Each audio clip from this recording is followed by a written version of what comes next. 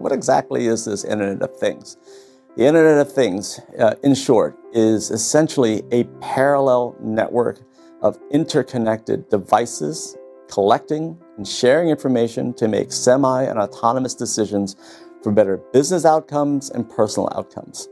What essentially means is that up to this point in the IPv4 world, the Internet 1.0, we've had people connecting to each other via networks. In the Internet of Things, it's literally just devices connected to each other, making those decisions, helping us get to better outcomes, better efficiencies in our processes, better transactions across the board, and better life outcomes.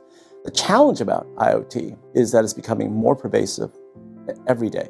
And I think all of us face this because on the one hand, every CISO has two masters. There's a master of productivity and there's a master of security. And usually the productivity master wins.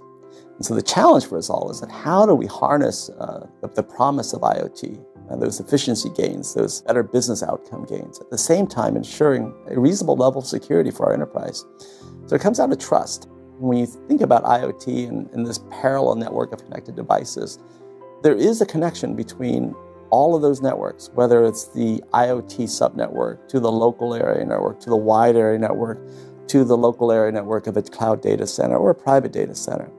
The nexus, if you will, of those two control planes will always be some device or form factor that does both network elements, SD-WAN, optimization, if you will, routing, networking, and security.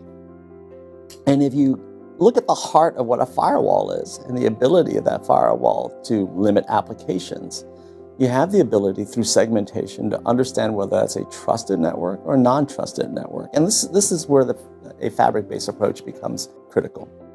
Segmentation allows you that deep visibility into an IoT environment in the context of what's happening in that environment across the rest of that enterprise, that ecosystem. That's where you bring in your internal segmented firewalls, your next generation firewalls.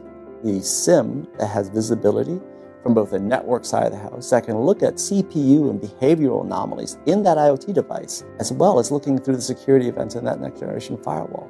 And then should something anomalous happen in that IoT segment, wall that off, mitigate that. And you can only do that if the response is automated. And you can only have a readily available and timely response if you're integrated with real-time intelligence.